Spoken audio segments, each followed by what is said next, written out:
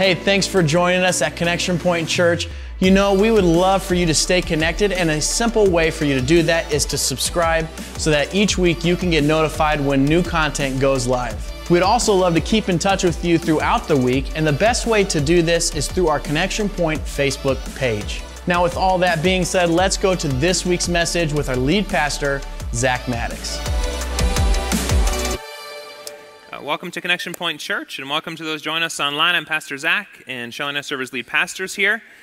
So a couple of weeks ago, I had shared that for Christmas, I received a new backpack.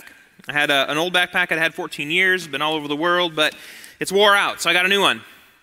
But let me ask you, if I would have left that backpack nicely wrapped in its package, would it do me any good? No. In fact, I wouldn't have even known what it was. I needed to know what the gift was and then put it to use. I mean, think about it. If I would have left it here, I guess I could maybe find a way to like strap it on my back, you know. That going to do any good for me? No, I can't put anything in it. It's just like something else to carry around. So we're going to go to Israel in about a month with about 20 other people from Connection Point. And so my oldest son's coming with me on that trip as a part of kind of a rite of passage year. And so he'll benefit from that backpack too. And there's no way I could benefit from the backpack, Nate could benefit from the backpack if I would have left it in its package. And I mentioned this to you this morning because what we'll find as we enter into a passage of Scripture this morning is that Jesus, upon his ascension, he gave us gifts. He gave you a gift. But it really doesn't do any good unless you unwrap that gift and start to use it. And so we first need to look at what are those gifts and then how do we use those for the purpose that God intends. So if you have your Bible, and I hope you do, we say. If you're new to Connection Point, we say that because we want you daily in God's Word. I want you to have God's Word in your life. And if you don't have a Bible with you today, there's one underneath the chair in front of you. You can borrow that, read along with us. We are going to be in a different translation this morning, but you can still follow along. If you don't have a Bible at home, feel free to take that home as a gift from the church. I'm going to invite you to stand for the reading of God's Word. We're going to be in Ephesians chapter 4 as we continue our series on a great awakening this morning with an awakening in spiritual gifts. So Ephesians chapter 4, reading verses 7 through 16 today. And here's what Paul, a follower of Jesus, under the inspiration of the Holy Spirit, he reads to the believers in Ephesus. He says, "However, he has given each one of us a special gift through the generosity of Christ." Paul, writing about God, he gives us these gifts through the generosity of Christ. That is why the scriptures say, when he ascended to the heights, he led a crowd of captives and gave gifts to his people. Notice that it says he ascended. This clearly means that Christ also descended to our lowly world. And the same one who descended is the one who ascended higher than all the heavens, so that he might fill the entire universe with himself. Now these are the gifts Christ gave to the church: the apostles, the prophets, the evangelists, and pastors and teachers. Their responsibility is to equip God's people to do his work and build up the church, the body of Christ. This will continue until we all come to such unity in our faith and knowledge of God's Son that we will be mature in the Lord, measuring up to the full and complete standard of Christ. Then we will no longer be immature like children. We won't be tossed and blown about by every wind of new teaching. We will not be influenced when people try to trick us with lies so clever they sound like the truth. Instead, we will speak the truth in love, growing in every way more and more like Christ, who is the head of the body, the church. He makes the whole body fit together perfectly. As each part does its own special work, it helps the other parts grow, so that the whole body is healthy and growing and full of love. These are the very words of God. You may be seated this morning. I'm going to move this out of the way, or I am sure to kick it or trip on it later. If you were here last week, we talked about our ability to be a part of the next great awakening by being made whole, by being healed by Jesus. You see, we need a new beginning as a North American church because of the effects of secularism upon everyone in our culture today. So the Lord's preparing a way for a new beginning, and part of that starts with us finding the wholeness, the peace of God, the shalom that he offers every one of us. We need to find a way to live in the world, advancing the kingdom of God while not being affected by the world we live in. This is really important. And from our passage this morning, it says that we must not be immature like children, tossed and blown about by every wind of new teaching, or influenced by people when they trick us with lies that sound like truth. So we're meant to become whole and then remain steadfast. And our passage this morning tells us how. It starts with us accepting the special gift of grace that God gave us when we became followers of Jesus, and then living it out in the context of the church body, this congregation. You've been given a gift, both for yourself and for this body. This passage helps us understand how we basically discover our life purpose. You have a purpose in life. God gave it to you. You were born for it. The question is, have you entered into it? Today's passage shows us how we do it. We discover our life purpose, first of all, by knowing our spiritual gifts. We discover our life purpose by knowing our spiritual gifts. So our passage tells us that before Jesus ascended to heaven, he gave gifts to people. He gave gifts to the disciples. He gives gifts to all of those who devote their lives to him. And it's not just any sort of gift. It's a special gift, our passage says. So I want you to understand the context that when Jesus died on the cross, when he rose from the dead, he was crowned king. He defeated our foe, the accuser. And so when it says in our passage, what Paul is writing about here, when it says that he gave gifts before he ascended, this is what he's referring to as Jesus, our conqueror. He took gifts from the accuser, and he gives us these gifts from our defeated enemy as we line his victorious processional. Isn't that awesome? So those gifts were purchased at a very high price. His death on the cross made a way for us to have these gifts, victorious gifts. So why wouldn't we take and receive them? Why wouldn't we open them? Because what we're going to see as we put these gifts to use is we can arrive at the fullness of Jesus, it says, who filled the entire universe with himself. Our passage says that what happens is we are lacking in our own lives and in this church by not using the gifts we've received from Jesus. We're lacking, and we're not meant to. So what are these gifts? We find in our passage they are apostles and prophets and evangelists and pastors and teachers. So a couple of years ago, I shared before that Connection Point has been hosting an annual ministers conference for pastors in the state of Indiana. And a couple of years ago, we hosted a professor from North Central University, Dr. Carolyn Tennant. And she wrote a wonderful book called Catching the Wind of the Spirit.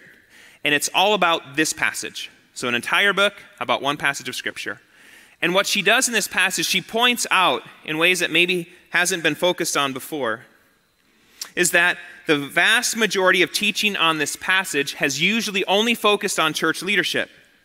But the problem is these gifts go well beyond church leadership. They're not just for church leaders, they're for everyone. These gifts are given to each one of us the moment we decide to follow Jesus. So we first receive the gift of salvation. After we've gotten that gift, he gives us another special gift for use in the church. Now, some will use these gifts in leadership, for sure, as overseers. But I'll tell you, you want to know what the job of staff is to produce ways and to help you then find avenues by which to use your gifts. That's what we're meant to do. We're almost administrators of those gifts. That's about it. They can sometimes, there's this misconception, the ministry of the church is for paid staff to do, but it's untrue. Everyone in the church body is a part of the work of the church. It's not just for a select few. It's for all of us. And if we're not plugged in and doing it, we miss out on some of the life purpose God has for us. Jesus did not just give some of us a gift.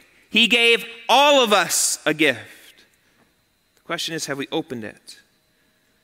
So what I'm saying is, you have a special gift. A special gift as a pastor, a teacher, an evangelist, an apostle, or a prophet. You have a special gift, and Jesus means for you to unwrap it and to use it in the church. And it's our job to encourage you to identify what that gift is and then to employ it for his purposes. That's what we're here for. So how do we plan to do that? Well, number one, as we get into the fall, as we get into part of the series that we'll be in, we want to help you identify what are your gifts. And I'll tell you this, what we have found in the way that you really find what your life purpose is your unique special gift that God's given you, or gifts, because sometimes those gifts come as a combo pack. So those gifts that you've got, but the passions that God puts in your heart. But here's the third part, your story. Your story matters. You are living in this day for a reason, and you need to figure out what that reason is. So we want to help you figure that out. Your gifts, your passions, and your story all converge in a wonderful way. I thought about that as we were working through this message for Shelly and I. Shelly and I's gifts, our passions, and our story is what has brought us to this place of being lead pastors of this church. But that holds true for all of us. All of you have gifts and passions and a story that's brought you here to this moment, but do you know what that reason is? We want to help you find it. God's given you special things for use in the church. So next year, as we begin to work through as a church the Emotionally Healthy series and as a church-wide Connect Group series, we also want to help activate your spiritual gifts to help you, to help all of us become spiritually mature. So the question is, do you know what your special gift is? And if you do, are you using it?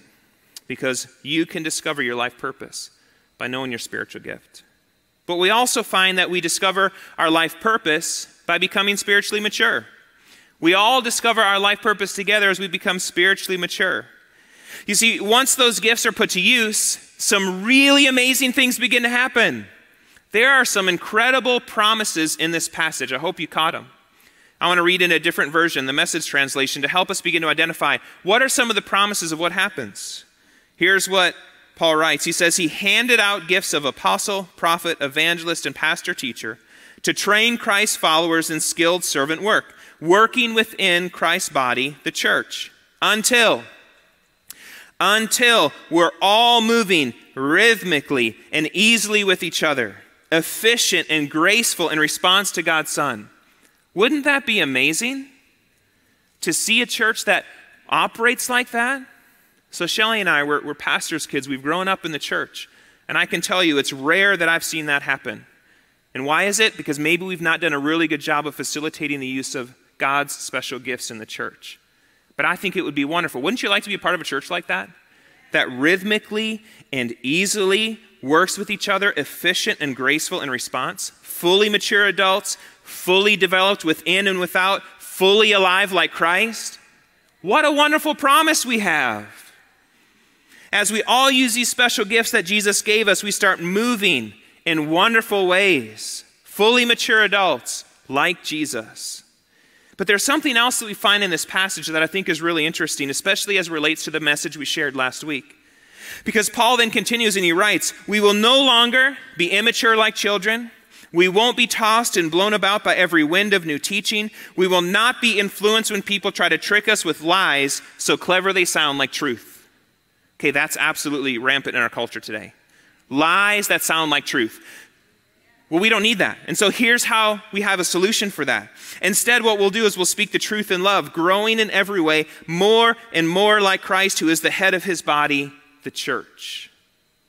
As I mentioned during last week's message, and in our last point, this fall, we're going to enter into a church-wide Connect Group series on emotionally healthy spirituality and relationships, because we need to enter into the wholeness that we're offered in Jesus. And so what we want to see happen is, Lord, help us be healed in your name. But also, while the time that you're doing that work in our lives, help us then become steadfast so we're no longer tossed to and fro. And how does that happen? Through spiritual gifts. I think about that in the athletic context, that somebody gets injured. So they've got to go through a process of rehab, but they don't stop there. Then they continue to do weight training so that they're strong and that injury never happens again. That's what we're seeing here in this passage. So Lord, make us whole, but then make us strong, right? Make us whole and then make us strong. We want to help everyone unwrap and use their special gifts within the church, because the promise of Scripture is, as we do, it says, then we won't be tossed and blown about by our culture. We won't be influenced when culture tries to trick us with lies that sound like truth.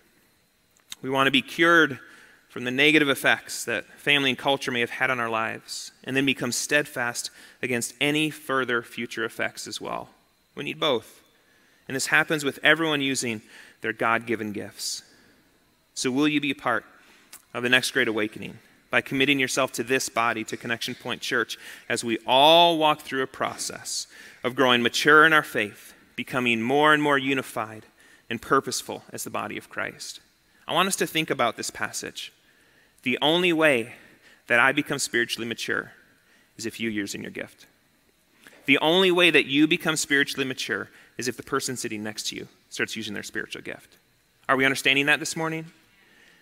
If you go through the book on emotionally healthy spirituality, one of the testimonies in there is a guy who, in working through that material, realized, you know what, I thought I've been a 22-year Christian.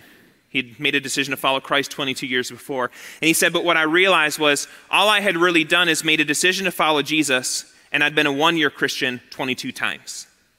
Okay, we don't want that, right? You as a 22-year-old Christian should look very different than a 1-year Christian. But that only happens as we coordinate and work together to become fully mature. We need pastors and evangelists and apostles and prophets and teachers using their gifts in this body. If not, we miss out. So you're invited to discover your life purpose, invited to be a part of the next great awakening by using your spiritual gift alongside others so we all collectively grow in Jesus together, because we discover our life purpose by becoming spiritually mature. And we also discover our life purpose by fulfilling our role within the church. We become spiritually mature as we fulfill our role in the church. So the last part that Paul writes under the inspiration of the Holy Spirit is that as we receive these special gifts and use them together, no longer being influenced by the world around us, Jesus will make us fit perfectly together. Wouldn't that be amazing? Our world is so divided today, incredibly polarized. Wouldn't it be wonderful for somebody to look at the church to say, well, I guess that's what unity looks like? That would be an incredible testimony to the world today. As we all do our own work, we'll help each other grow so we all become healthy and full of love, our passage says. What wonderful promises we have. And part of the reason I love this passage as a part of this series, and I shared at the very front end, the next great awakening is people moving together to share the good news in word and action, moving together in love. Love is the foundation, and it's the foundation of what happens as we use our gifts together. But at the same time, as we look at this passage, there's also implications for each one of us. The implication is that we are all meant to serve, every one of us, in the context of the local church in some way. I was talking about this message with some of the pastors on staff last Tuesday, and as we were talking through that content, Pastor Jim and I were dialoguing back and forth about spiritual gifts and those in use in the local body, and he's our community life pastor and has been encouraging people and identifying and using their gifts for a long time now. So I asked him if he'd be willing to just come and share some thoughts this morning. Can we welcome Pastor Jim this morning?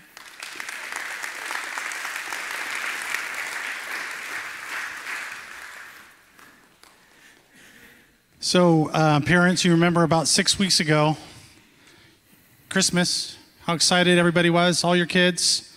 So looking back at all those toys that are around your house 6 weeks ago, is everything still there? All the pieces still there? Anything broken? Any batteries need replaced? You know what I'm talking about? Or, maybe some of you already have buyer's remorse. Some of the stuff that you bought and you thought, why? Or you might be like me, every once in a while you say to yourself, maybe you've said it out loud, I don't know, you might have said to your kids, if this is how you're going to treat your stuff, I'm not going to ever buy you a gift again. You know how it is. Thankfully, when Jesus gives gifts, he never takes them back. So let me just say this again, we all have a gift, and his intention is for you to have that gift and to keep that gift. He will never take that back. That's what the Word of God says. But he, like Pastor is saying, he's arranged for the fivefold ministry gifts of prophet, apostle, pastor, evangelist, teacher to equip you in that gift. But here's what I want to say is that gift is yours. It's your gift and your gift alone. When it's all said and done, there's going to be a dialogue someday between you and Jesus about that gift that he's given you and what you've done with it. We're not brokers. Pastors, prophets, we're not brokers of those gifts. He's not going to come to us and say, what did you do? He's going to look at you and say, that was your gift. What did you do with that? So he's entrusted you with this gift. And so what he's wanting us to do with that gift that he's given us is to esteem it, to value it, and to pour into it, to invest into it, to search it out, find it out. And listen, we live in an era and a time when if we want to find something out, we'll find it out, won't we? We'll get on YouTube, we'll go all over the place to find out. And so here's your gift. What are you going to do with this gift to make it a big deal in your life and to optimize it, to get the most out of it, to use it the very best that you can for the body of Christ? Paul says this in 1 Corinthians 4:2. He says it's required of stewards that one be found trustworthy. So as a steward of that gift, he wants you to be trustworthy. He says in 2 Corinthians, he says, we appeal to you not to receive that grace of God in vain. And so he wants us to esteem it, to value it, to put everything that we can into it. Paul says this in Romans 11:13. He says, I make much of my ministry.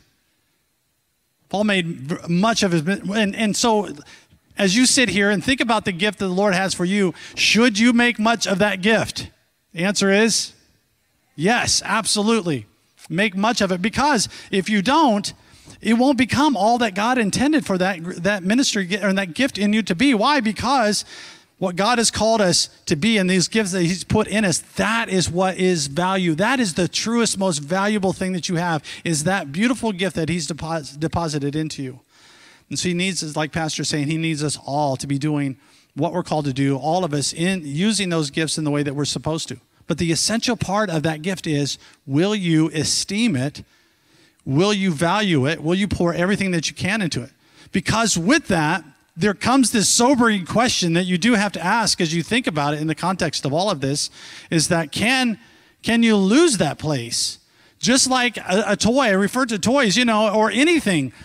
If a part's missing, you know how it is. Parents, after a year, you go, this toy is really great, but it's just missing the most important part, or it's missing a leg or what, and then what do you, and then you hold on to it for so long, right? Because you think, well, I paid $50 for that or $20. I can't throw it away. I'll go online and get a part, to replace it. And 3 years later, you're still moving those toys around. You know what I'm talking about? And finally you go, this thing's worthless. Throw it away. I can't do anything without that part. Because we need those, and that, it can happen. You can lose your place if it's not used, if you don't value it, and your gift gets broken down and it's not used, then we lose our place. Just like, again, sobering thought, just like Judas and Esau. You remember Esau, the reason he blew it was because he had a birthright. It says that he despised or he didn't esteem it. He just didn't care. And then you look at Judas. Judas forfeited his place in the kingdom of God because he didn't place the value on that gift that he was. Instead, he valued 30 pieces of silver more than the precious gift that was deposited into him, right? It says this in Psalm about Judas. It says, let his days be few, and let another take his office and charge. New Living Translation says this, may someone else take his place of service. Because that's what will happen if we don't value that. We have a place, and God wants to do the work of his kingdom, and we have a place, but if we don't value that gift, we can't be used in the kingdom in the way that he intended for us to be used. And so let me just say again, that's your gift. What are you going to do with it? We will do our part to equip and to resource, but it's at the end of the day, like I said, there's going to be a conversation where Jesus says, what did you do? Because I gave you this beautiful opportunity to be a part of to be a part of what I'm doing on the earth through the church, and I gave you a place in that, and I gave you a gift to be able to do that. So what did you do with it? And so let me just, I just want to encourage you, because the truth is, like me and like all of us, using that gift, there are going to be times that you're going to be inconvenienced. There's going to be times that it's going to cost you. You're going to have to be places that you maybe didn't want to be because there's going to be conflicts of schedule, and you're going to have to sacrifice and pour into it. But let me just say this, it's always worth it. At the end of the day, whatever it takes to maintain that gift and to pour into it and to make it everything that it can be, it's always worth it. It's the highest treasure that you have. So I just want to encourage you, take your gift, value it, esteem it, use it like it's supposed to be used for the kingdom of God. Thanks, Jim.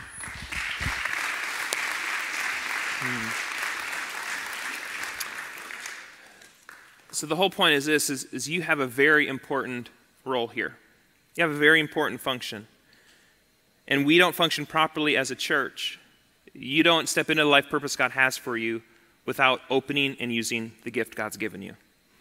And I mention this here because some have had the notion, some have had the idea that they can simply devote themselves to spiritual matters on their own and not be a part of a local church. But you will not find that anywhere in Scripture. Nowhere. You may make a decision to follow Jesus alone, but we all grow in Christ together. I've said that a lot. Christianity is not a solo sport. Never was and never will be. In fact, I would put this before you, and I was thinking about how in this passage it says that we will no longer buy into the lies that sound like truth. So let me share some truth with you that our culture would share, but they twist it. You are meant to become the best version of you. And secularism would promote that. But they would also have you promote that in a way that is apart from this. The best version of you is found in this context. It absolutely is. It's found in you using the gifts that God has given you from God. God gave us a gift. Now, I don't know about you. Maybe you had great parents that gave you great gifts. There's no greater gift that you could receive than one that God would give you, your Creator, who knows you better than anyone. He gave you a gift. Now, at the same time, I would also mention here that, yes, we have roles in the community in which we live, and we should. You should make an incredible difference in this community, and I mean outside these walls. You should make a difference there.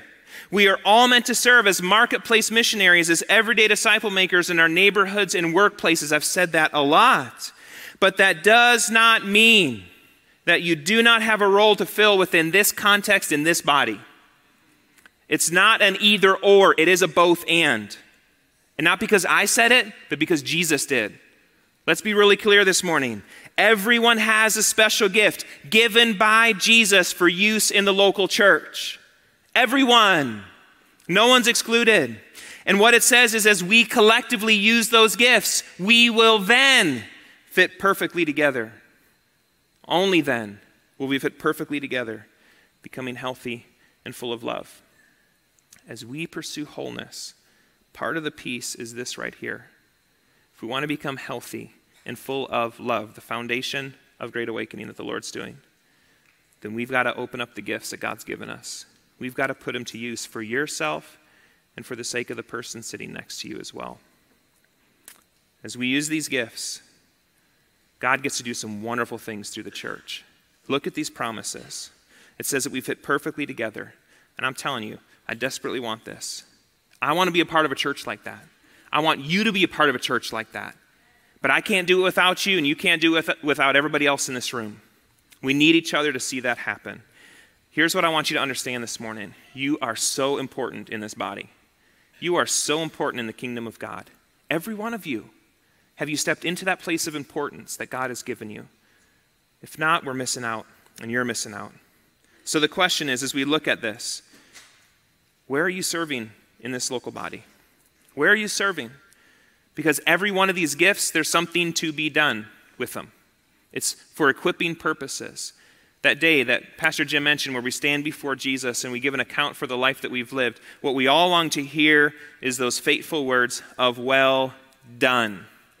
Guess what? Done requires doing. Well done. Good. Have you been good-hearted? And faithful. Are you faithful? Servant. Well done. Good and faithful servant, which includes us using those gifts.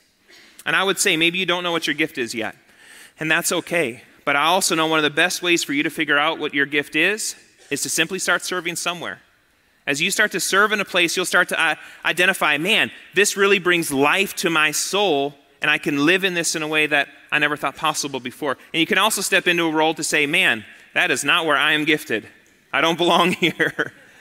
But you figure that out by serving. Don't sit back and wait till you figure it out. Step in, and when you step in, you start to figure it out. Take the next step. Figure it out. Serve with guest services and greet others. Be a mentor to our Connection Point kids. It is awesome to serve with our kids. They say crazy things back there. It's humor every Sunday. Sometimes it's my own kids. The teachers come back and tell me. I'm like, I'm sure he did say that. That's great.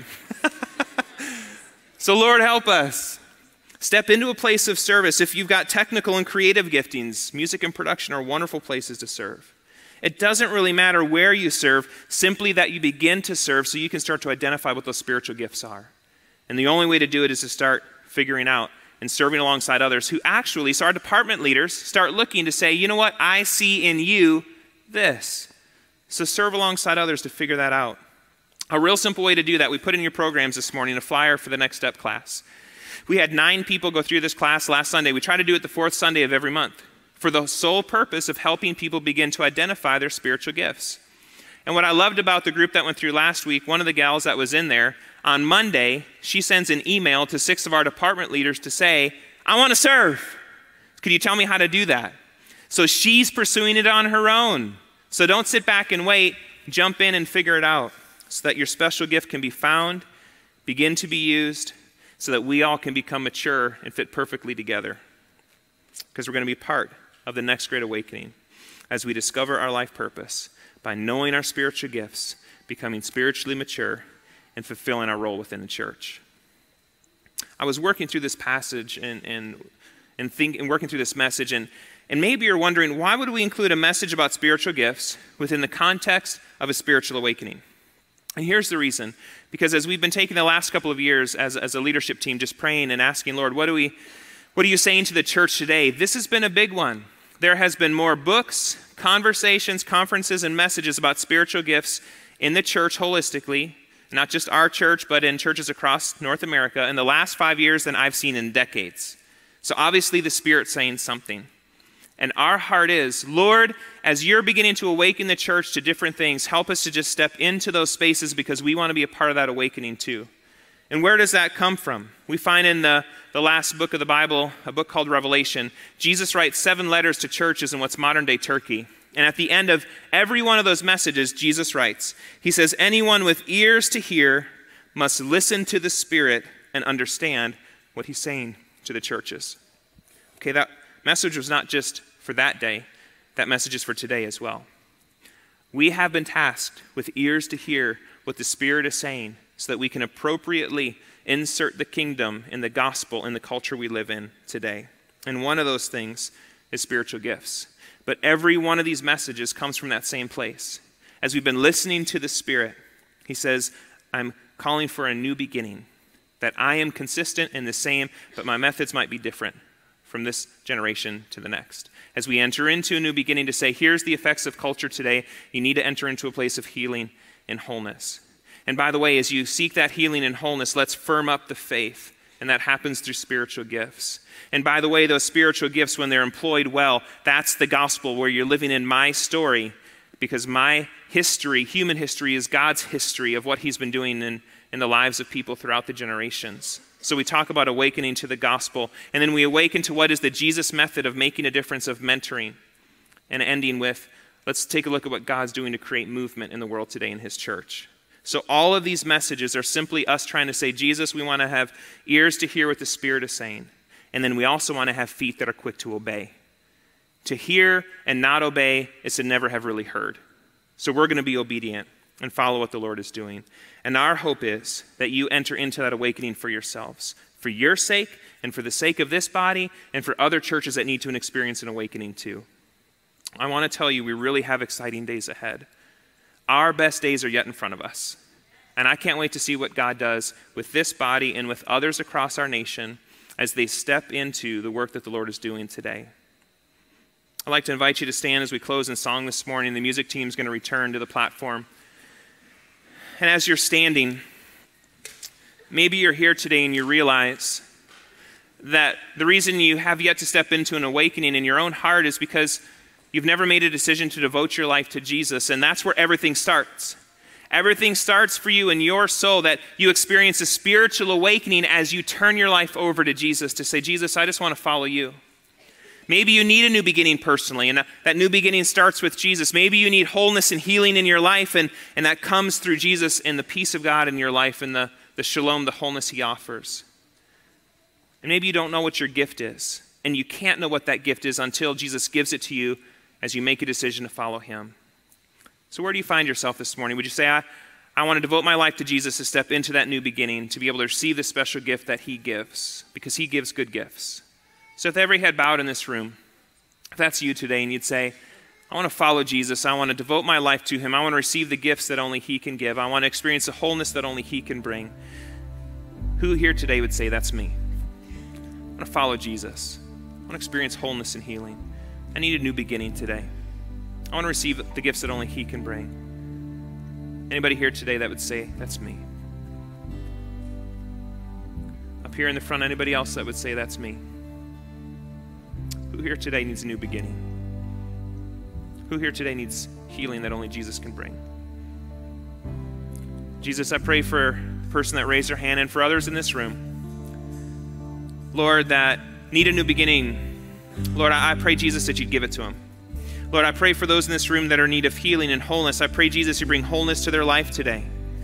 God, I pray for those that maybe have yet to receive and unwrap that gift that you've given. I pray, Jesus, that they would begin to explore that gift as an apostle, a prophet, a pastor, a teacher, evangelist. I pray, Jesus, that you would help us all to identify our gifts, to begin to use them for service in the local church, for the building up of the body of Christ, that we all become like you, healthy and full of love. And Jesus, I pray as we continue to look at the awakening you're bringing, of understanding what the gospel is, the good news that we can share, and the good news that we receive by being in your kingdom. Lord, I pray as we better understand the methods you employ to see your kingdom advanced and pouring into the lives of people. I pray, Jesus, that you would awaken our hearts to the movement that you're bringing about, and Lord, that we would accept the invitation we all have to step into it. Jesus, I pray as we close in song this morning, as we talk about obedience, Father, that being your love language, I pray, Jesus, that we would love you well